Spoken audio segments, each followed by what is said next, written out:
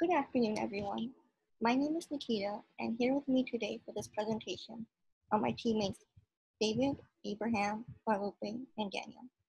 So for the past year, we've been working with the LA County Regional Planning Department on our project plan analysis application. Our county liaisons are Mitch Glazer, Mark, and Tony, and our faculty advisors, Dr. Zhu. So first, I'd like to start off with some background information about the department that we're working for. The Regional Planning Department is one of the smaller departments in the County of Los Angeles, and it is also an important entity in supporting the Board of Supervisors with land use planning and zoning enforcement for the unincorporated areas. These areas are part of LA County, which covers about 4,000 square miles and contains 5 super districts, each one led by its own supervisor. Now I'd like to move on to a brief overview of our project. So our project has 3 main components. The first one being case review. This is where users view a list of all the case records and have access to look into the case history to get more insight into the status of the case, who it is assigned to, and much more.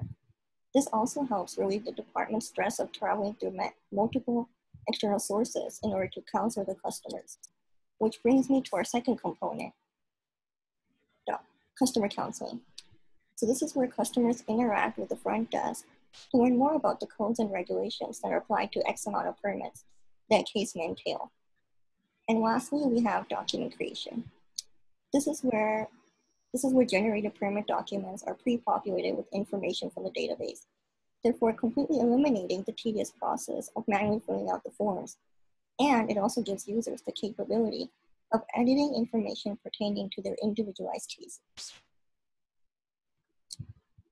So to complete these tasks, we wanted to look at a big objective, which was creating a web application that would be able to do those kind of things. So ideally, our web application would help search for plans, it will fill out the permits, and it'll also return relevant permit documents relating to the plans. The other objective that we had looked at to accomplish throughout the project was to experiment with different packages, frameworks, and APIs. This was so that not only are we giving a project to LA County, but we are also enhancing ourselves as students by learning these different packages, frameworks, and languages so that we also have another step through the door when we get out of college.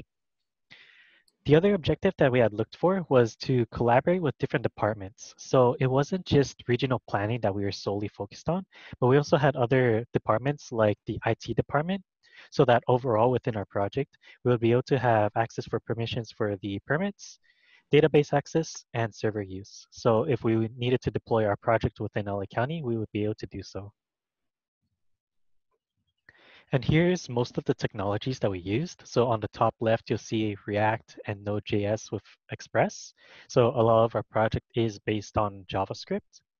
You'll see Microsoft SQL Server. So that's holding the database. So we're able to store the data that we're given from LA County. And then you'll see on the bottom, we have Google Drive and Google Docs. So that's something a lot of people are usually familiar with, and it really helps us out with our overall project. So getting a little more into it, we'll first talk about React, which is a popular JavaScript library, and it's pretty well known because of its association with Facebook. So a couple of things that React has is its popular and fancy styling that makes it look modern. So you have things like the buttons, the overall look going back, going forward, the text or the font that looks a lot more fancier than just regular HTML. And so you'll see that we used React for our overall project as the main bulk of it. Next is Node.js, which is a JavaScript runtime environment. And this is to really help us keep track of the different packages and dependencies that we have. So a lot of the packages are open sourced that we can find online, and we utilize those to be able to help make our project a lot easier to work with and display. And so Node.js helps keep track of the versions as well as which packages they are, so that if we ever deployed our project on a different machine, we're able to download those packages easily so that our project works as well as it does from our machine to another machine. The next part is Express, which is a framework for Node so that it opens other ports and servers so that we're able to deploy stuff onto like the server. So we're able to deploy our web application so that's up and running. Next up is Material UI. So this is another styling library for React. So as I mentioned with React, it helps styles the buttons, the fonts, and that kind of stuff. Material UI offers another different way of being able to format those things. And it just gives us a lot more different options to provide a variety of different UI components that we would like. And then we basically used Material UI to uphold our project for more appealing graphics. And then we have Microsoft SQL Server. So this is basically our database. Here is where we store all the data that we're given from LA County so that we're able to access this data whenever we need to kind of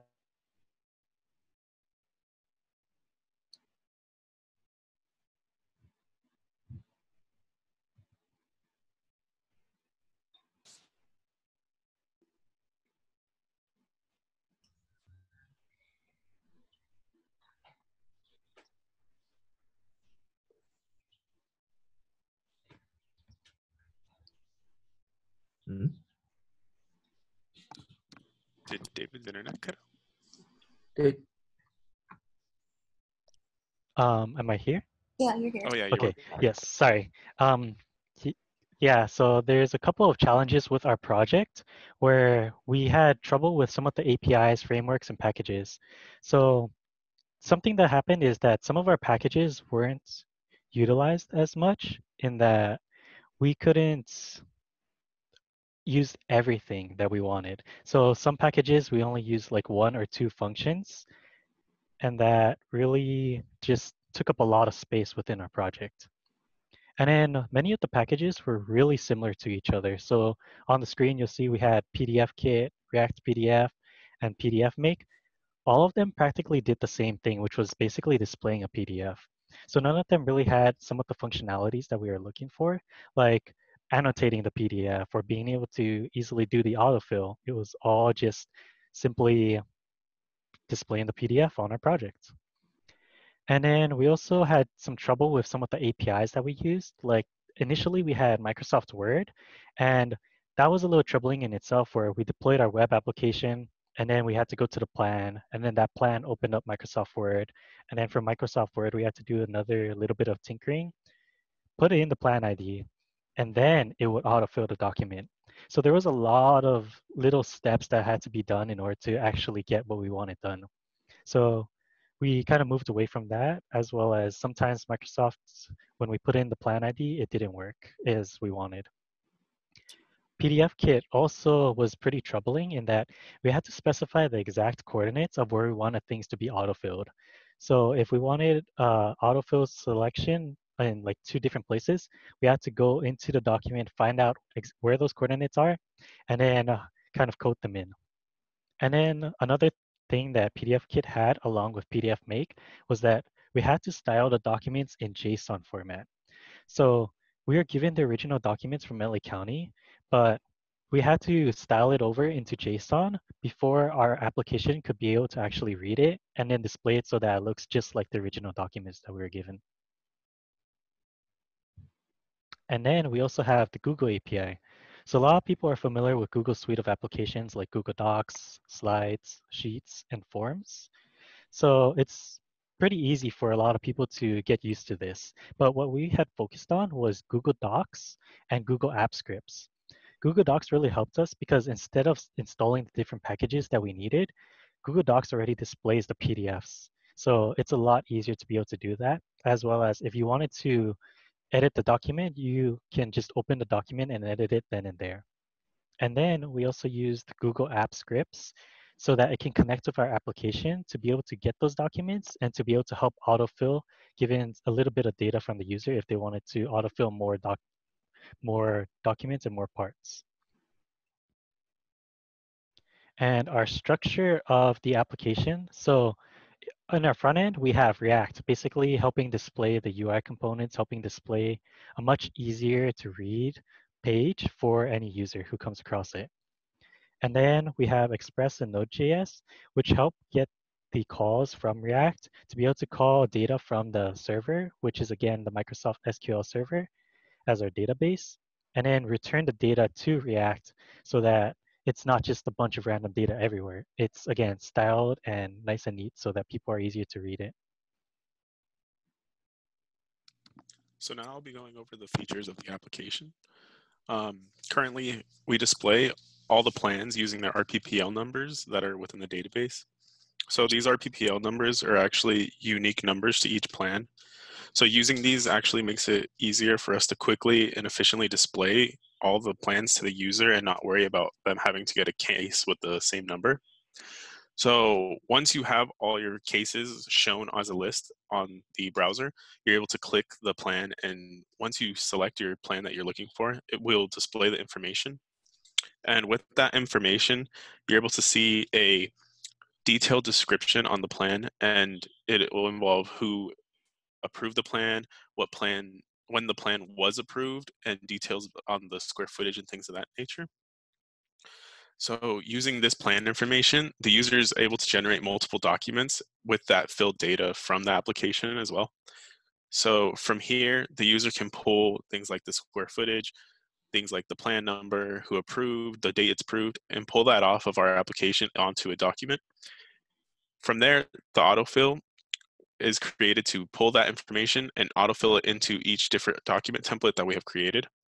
And from there, the user can download it for offline use. So as you heard prior, we use Google's API to store those documents. However, if in customer counseling, the user needs to quickly get the data and show it offline to a user, they can use a docx type file and bring up that document, and they're able to pull it out and print it or even just display it to the user offline quickly and efficiently. So this allows the customer counseling part of the application to be quickly usable and user-friendly. So here, this is the plan finder. This is our detailed search of the application. So the user can search using a prefix, and then they can search using a plan type. So as you can see here, the prefix is RPP_2019. There's multiple plans with that prefix. So you would go deeper into it using the plan type and the word class. This will quickly and efficiently cut down what plans you're not looking for and just give you the specific ones. So then the user can click on this, and it's a quick and efficient way to search for your plan and not have to worry about having to scroll through every single plan, and you're able to find the plan quickly. So originally, the plan finder, we had a couple troubles at the very beginning of creating it. So the first couple prototypes we created were actually very slow. We would search the entire database of RPPL numbers using the string that the user would implement. And this first one only used the RPPL number. So it was searching throughout the entire database with the same prefixes and any RPPL number contained within that string. So it made the process really slow, and the application would have to wait maybe 2 to 3 minutes before it would actually display any information. Due to this, it was deemed unusable for the project because no user wants to wait 2 to 3 minutes after a query and wait for their um, plan to show up in front of the screen. So then we used the drop-down menus, and those were also slow at first because of the same reason. But this one was actually a lot faster than the original prototype. So it cut down to around a minute and a half after typing. The user would then see their returned result already on the screen. So we ran through multiple challenges with the plan finder, even though it was a key component that we needed. So the plan finder was the first milestone that we had in our project, because being able to efficiently find your plan will allow the customer counseling and even allow getting the information on the plan to be very automated and quickly as possible to be done. So now we have the plan viewer. Like I said prior, the plan viewer allows you to see multiple details on your plan. So this is another key component because you need to see all this information before you can take out any of the information to put onto external documents. So the user sees all the relevant information of the plan. As you see here, it has the description showing that the tenant wants to convert the unit into 3 stories, and it shows the square footage. So after that, it automates the permit processing, because once you click on the use, you're able to see all the permits that are needed. So as you can see below, factual and staff analysis and things of that nature, these permits right here can be shown in PDF, and the user can get the list to generate for the plan. So the plan finder and the plan viewer were two big milestones because these were essentially the skeleton of the application. You need to be able to find your plan and be able to view its details in full so that we are able to autofill documents based on these procedures and allow the customer counseling to be done very efficiently. So now we're going to go over how we made it possible to generate the documents onto the web application. When the user selects from the displayed selection menu a document they would like to review, a PDF version of the document is generated below the displayed data on the plan viewer page. If the user needs to edit the document, the user is provided with the options to either export the document in various formats, print out a physical copy of the document, or to link and open the document in Google Drive. Using the Google Drive API is what allowed us to generate the forms the user desires to preview or edit. All of the templates are stored in one secure place from which the Google Drive API creates a copy of the template to not tamper with the original document. To be able to populate the templates with more recent data, the Google Drive API detects the tags inside the document and replaces them with actual data values. The Google Drive API is also what gives the users the flexibility to export the form as a Microsoft Word document and/or a PDF. Being able to add the document preview onto the plan analysis application was another major milestone through the development journey. The department can now use this feature to have a much more facilitated and modern system of permit processing and an overall increase in productivity by quickly searching for a plan, generating a preview of the selected document, and having the ability to download the form with varied extensions. When using Google Drive to display and edit the document, the data fields are detected and highlighted immediately to catch the user's attention. The panel on the side narrows down the number of fields for users to focus on only the non-populated fields as seen on the images on this slide. With just the click of a button, changes are immediately reflected onto the document being edited. Having completed the document editor was the team's fourth biggest milestone by providing the department with a much more simplified document navigation system. This customized side panel meets the user's needs by allowing them to have an easy editing experience.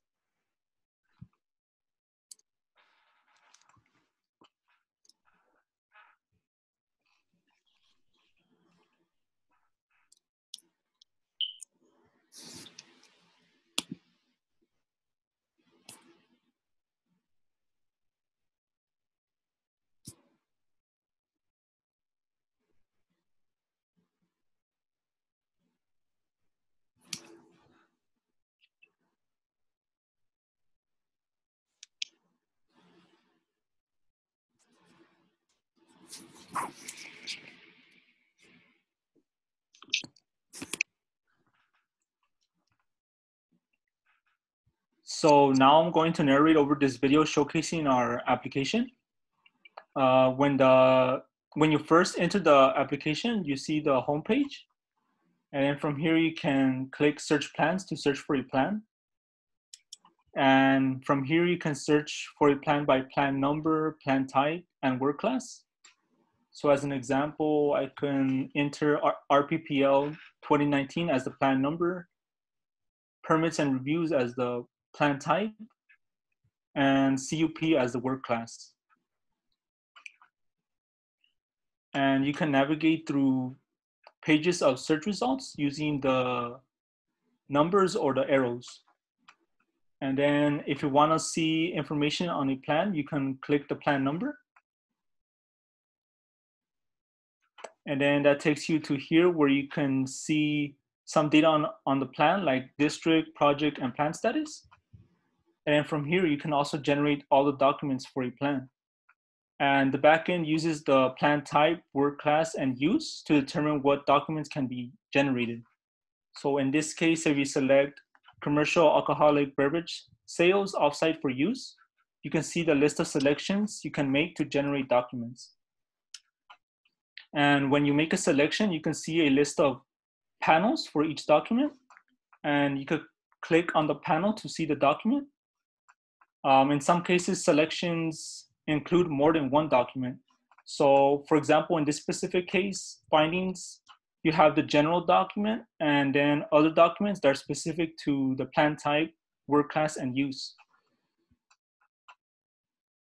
And of course, our application is mobile friendly, so you could make the screen really small and still see all the data.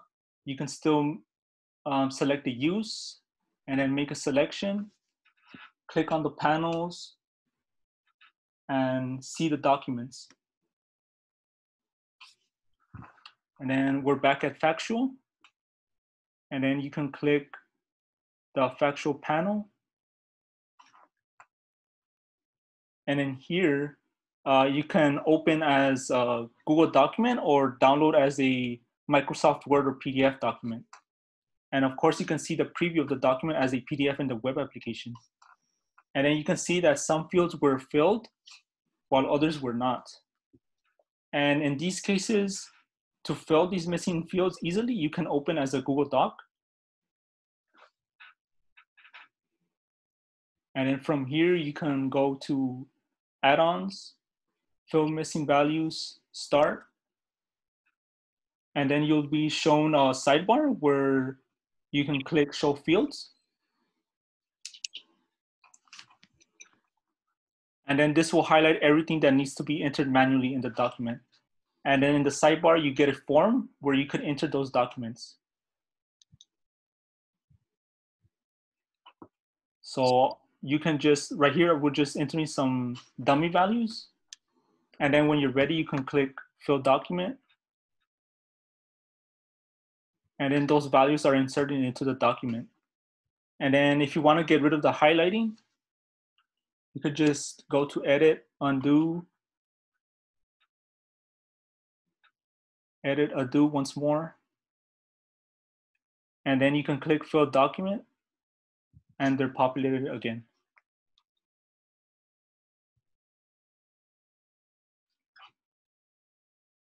So the workflow consists of storing the templates of the documents in a shared Google Drive folder.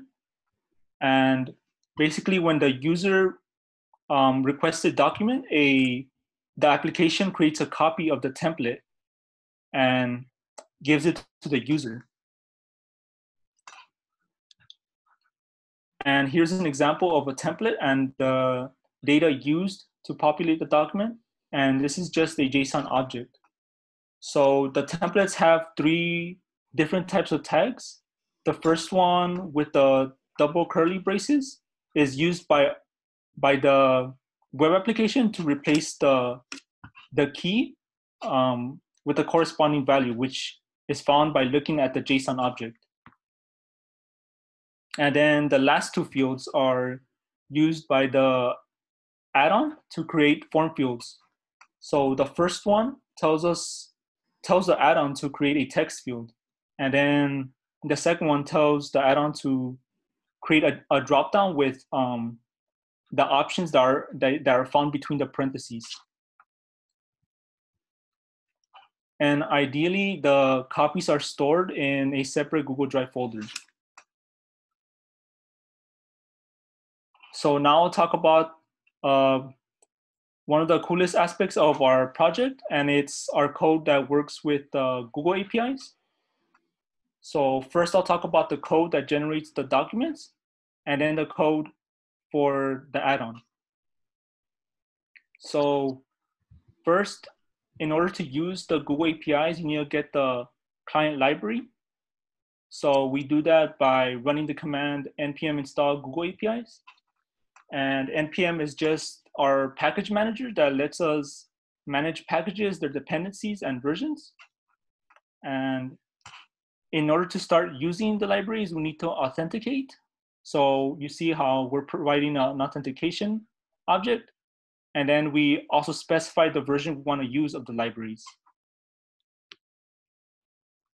And then here's the function that makes a copy of the template.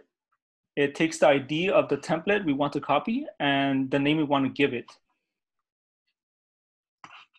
And then we see in lines 56 to 65 how we're using the copy function from the client library to apply the request. And then we get the ID of that copy.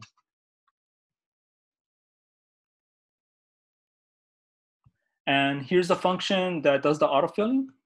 It takes the ID of the copy and the data to insert. So the first thing we do is construct update requests that we would like Google to apply to the document. So we see here how we replace the tags with the values. And then when those requests are constructed, we just use the library to apply those requests as one atomic operation. So now I'll talk about the code for the add-on. For the add-on, we used just two files, the index.html and the code.js. And the index.html just allows us to display our form in the sidebar.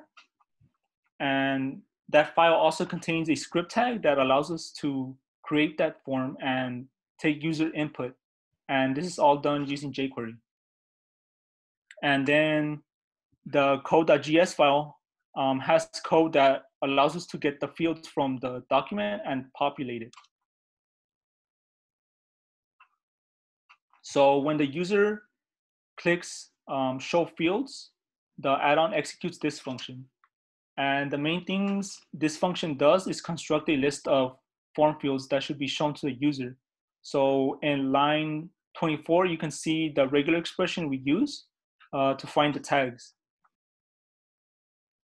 And then in line 26, you see that we call the find text function that we use to look through the document. And this is a functionality that's provided by Google. And then in lines 42 to 54, we get the field name and the list of options if they exist. And here's the code that constructs the HTML form using jQuery. We just loop through all the fields found by the previous function. And then in lines 36 to 51, we either create a dropdown or a text field depending on the number of options.